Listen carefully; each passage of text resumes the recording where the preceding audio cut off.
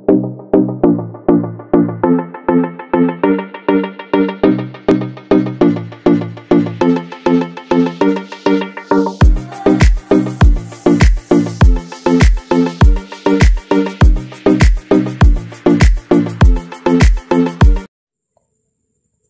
good day everyone, my name is Abomey ESPERANZA, your tour guide for today. So welcome to the Royal Palaces of Abomey, Benin, Africa. So did you know guys that the Royal Palaces of Abomey is one of the UNESCO World Heritage Site in the country of Benin? The Royal Palaces of Abomey consist of a number of different palaces built in roughly the same area by the kings of the Kingdom of Abomey. So, the royal palaces of Abomey are the major material testimony to the Kingdom of Abomey, which developed from the mid-17th century in accordance with the precept enunciated by its founder Wigbaha, that the kingdom shall always be made greater. So, under the 12 kings who succeed from 1625 to 1900s, the kingdom established itself as one of the most powerful of the western coast of Africa. So, for us to appreciate more the kingdom of Abomey, the palaces of Abomey, let me introduce to you, let me explore with you the historical structure of the palaces of Abomey, about the slave trade riches royal palaces of Abomey. So the kingdom of Abomey was notoriously bloody and engaged in human sacrifice on a fairly massive scale. Thousands of people would be sacrificed on a certain events, often to commemorate the conquering of a people or victory in decisive battle. So, as you see it in the picture, that the beautiful coast of Benin in West Africa was formerly known as the Slave Coast, left from here as slave for the Americans and Caribbean islands. So next structure is the monument on the beach is called the Gate No Return. The relief on the monument shows chained slaves being loaded on a ship over a period of 300 years. More than 1 million people were sold and transported from here as a slave. So as you can see in the picture, there are many people that is sold as a slave from different places. So the town of Abomey is situated about 100 kilometers from the coast.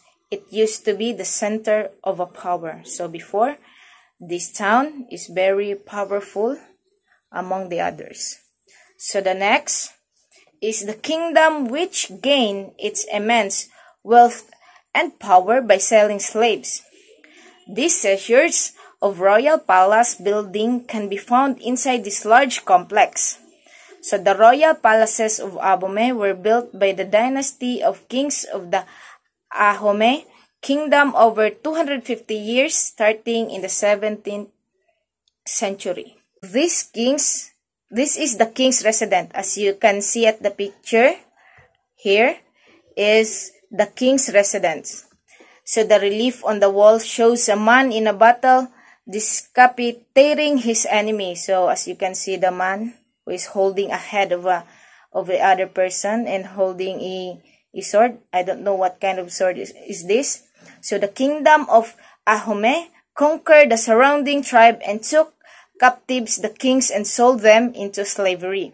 This wall relief depicts a throne resting on the heads of a man. It symbolizes the king's absolute power. So as you can see, there is a carvings in the wall that shows the head of the man carrying a certain throne that shows the power or symbol of king's absolute power. So next is the among the other riches, the slave trade earned the king's guns and cannons from European merchants. the kingdom of Abomey extended its territory with the help of these weapons. So these are the cannons inside the palace. So they become very wealthy by selling people to the Europeans as a slave, and use wealth by buying Western firearms to further expand their territorial roots. So the next is King Vali Adbor. Descendants of the Dahomey kings arrives with his wives and servants. He faces the descendants of the slaves and explains how he feels about his ancestors' actions. He says the responsibility for his tragedy belongs to Western people and to them, and he apologized for what happened. So let me explain to you guys why is the Palace of Abomey is considered as a UNESCO World Heritage Site. So this is the criteria. The royal palaces of Abomey are a group of monuments of great historical and cultural value because the condition that led to their erection and the events they have witnessed. So the other criteria is it is organized as a series of courtyards of increasing importance, the access to each being provided by portals built astride the walls of the main enclosure. The royal palace of Abomey are a unique architectural ensemble. Done. So let us also know the integrity of this palace as part of the UNESCO World Heritage. So an inventory drawn up in 1995 with support from the World Heritage Center identified and mapped 184 components. Similarly, the dimension of the property were rectified from 44 to 47 hectares and its boundaries protected by a clearly defined buffer zone. So let us also know the authenticity of the palace.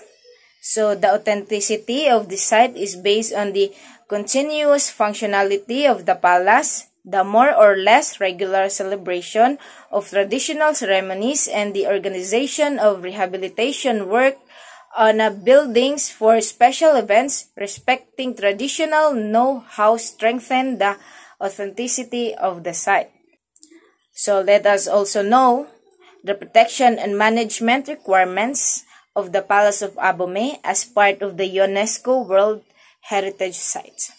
So the adaptation and the formulation of Law Number 2007-20 of 23 August 23, 2003 on the protection of cultural heritage and natural heritage of cultural significance in the Republic of Benin, and the Decree on Urban Planning Regulation of the buffer zone of the site listed by the City of Abomey in 2006 provide a secure framework for the protection of the property.